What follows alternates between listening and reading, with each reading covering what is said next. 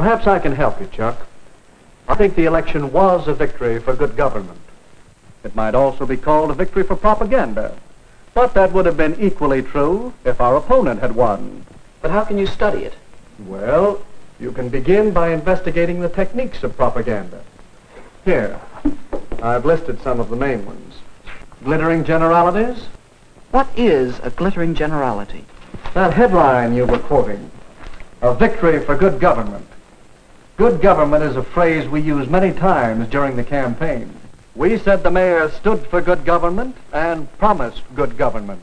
But it's true, isn't it? What's true? What does good government mean? Is the mayor's idea of good government the same as yours? I see.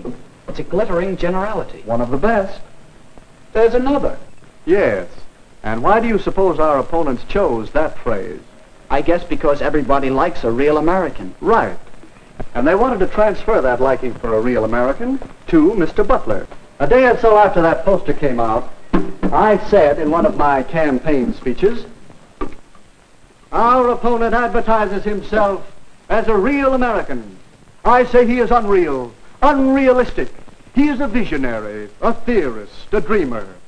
He is so thirsty for public office that like a weary traveler in the desert, he sees a mirage, and he is trying to sell it to you as real. There. Now what would you call that? That's name-calling, visionary, theorist, dreamer. That's right. And those are very polite names.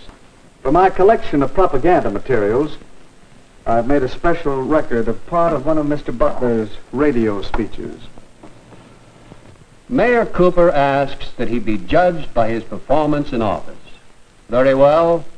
Let's ask him who was mayor when the municipal waterworks fell into such a state of disrepair that the whole town was without water for 2 days.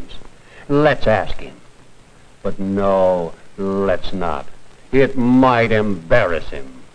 That's what we call card stacking. Cooper was mayor when the pumping station broke down, but it was the men in office before him who allowed it to get into such a rundown condition, and it finally gave way before he could get anything done. And card stacking is choosing some facts and leaving out others and arranging them to suit your purpose. Now, did you see our little campaign movie? Yes, a couple of times. Well, let's look at it again. Land sakes, a body hardly has time enough. The house to clean, and the washing to do, and the men folks to feed. They like their chocolate cakes, too. But I do want to take time to tell you that I've known Dick Cooper ever since he was knee-high to a grasshopper. He comes of a good, respectable family, just as honest as the day is long. And he knows our town. He's one of us. That's why I'm going to vote for Mayor Cooper. And all my friends are going to vote for him, too. Recognize the technique? That must be what you call plain folks. That's right. You'll find many versions of the appeal based on the common man, the man on the street, log cabin to president. Now let's look at the rest of the movie. Yes, Mrs. Hamline is voting for Mayor Cooper. Her friends are voting for Mayor Cooper. Your friends are voting for Mayor Cooper. The people know what they want, and what they want is Mayor Cooper. Don't you be left behind. Get on board the Victory Special. Vote for Mayor Cooper and ride with him to victory. That ending's easy to spot. It's the bandwagon. Yes, the propaganda we've been talking about is easy to detect. But a great deal of propaganda is much more hidden, much harder to detect. That's what's bothering me. Even in a small local election, there's so much propaganda. That poster, a real American, it uses a transferred device. Does that mean it isn't true? Not necessarily. Evaluating propaganda isn't that simple. Recognizing the technique is one step. Another step is to know the purpose. What is the purpose here? That's easy. To get people to vote for Butler. Yes, to persuade people that Butler is the better man, to move them to vote for him. In short, to sell Mr. Butler to the voters. You'll find that the purpose of most propaganda is to persuade people to believe something, to do something, or to buy something. All right. But it still doesn't answer my question. No. Your next step, and it's a big one, is to get the facts. Well, is he a real American? Howard Butler was born in this country. He obeys its laws. He's a good citizen. Yes, he is a real American. The same can be said for Richard Cooper. So ask yourself whether the facts support the purpose.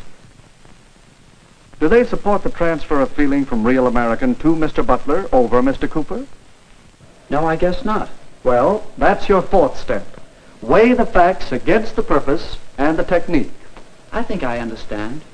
To know whether propaganda is good or not, whether it's true or not, I should know the purpose, recognize the technique, get the facts, and judge the purpose and technique by the facts. But when you want the facts about live political battle, don't come to a campaign manager. I might do it at that.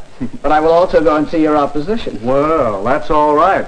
Whenever you're tracking down propaganda, get as many different points of view as you can. Do you know something? What? I think that it might be interesting to make a really serious study of propaganda. I find it interesting, and there's plenty to study. Here I have just a few of the many books on the subject. You can read them. You can keep your eyes and ears open for little bits of propaganda. And, of course, you can study whole propaganda campaigns. Here are a few on which I've been gathering material. Hitler and Nazi Germany had a campaign of propaganda that ran over many years. Then there's a wealth of propaganda to study on the subject of Russia and communism. There's propaganda to study in our own American elections, national as well as local, and in many of the major issues on which elections often hinge. Well, if I don't learn about propaganda, it won't be because there's no way to study it. That's right, Chuck. Remember the techniques of propaganda, and use the procedure we out is a powerful force. So powerful that your study of propaganda is important not only to you, but to me and to the world.